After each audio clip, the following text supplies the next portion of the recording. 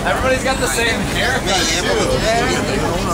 But it's cool. It's like, yeah, you missed that part.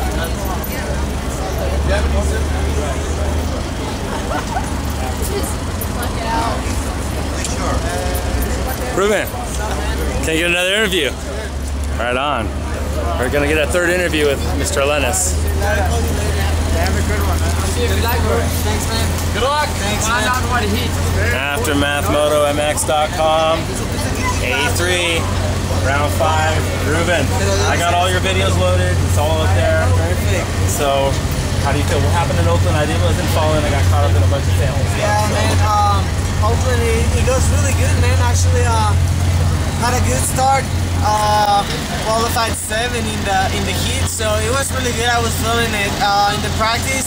It was so okay, but then I told my dad, like, if I got a good start, I think I can be on the box, and that's what I do. I got a good start, 6.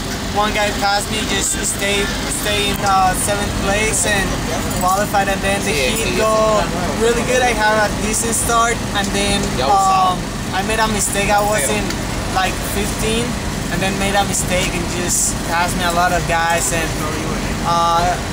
in the main event it was okay overall, so we're really happy.